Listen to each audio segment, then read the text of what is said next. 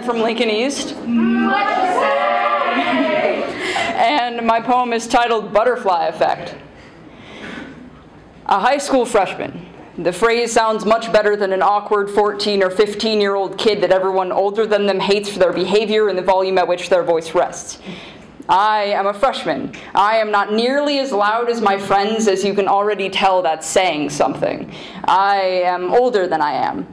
More understanding than that jerk senior is, spent the first couple months of high school in grief. I am more grown up than my 19-year-old brother is. A high school junior.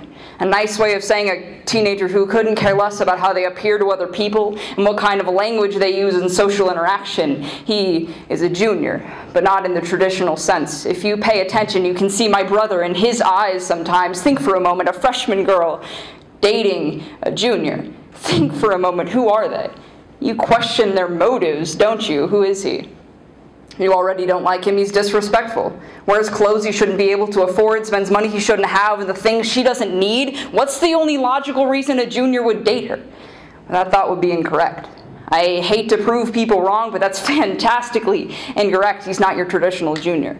He is quiet, and not just audibly, but you couldn't hear his soul as loudly. This is foreign to me, that a person this confident could be so at peace. I am so confident because I first was not. I forced it upon myself.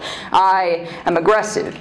He is at peace. In social situations, seemingly always, I can barely describe him. He sees brighter lights and colors than I, though he wears sunglasses. Are we all just red-green colorblind? And when he tells me I'm beautiful, I can almost immediately believe him because lying has to be forced into the vocabulary of a guy with a few shared traits of my brother. And he's up there a little ways in the clouds, but I can still hear him. Maybe she was just a little too short, maybe a little too short with him. Maybe she saw his silence as an awkward no and not a thought she couldn't hear. Maybe she couldn't understand his indirectness. Maybe she couldn't understand that all he needed was understanding. Maybe she couldn't see that her jealousy was blinding her from a friendly interaction that he didn't understand would make her leave. And I can see my brother.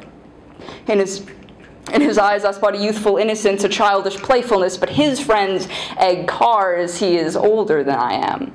But he and my brother are like elephants. They forget little but love a lot, and little mistakes matter not to him. He steps over them. I pick apart the ground and worry that that rock is misplaced, but he can pull me away and convince me that not everything I do will cause the butterfly effect. I am older than I am, more worried than I should be. He is older than I am. But not really.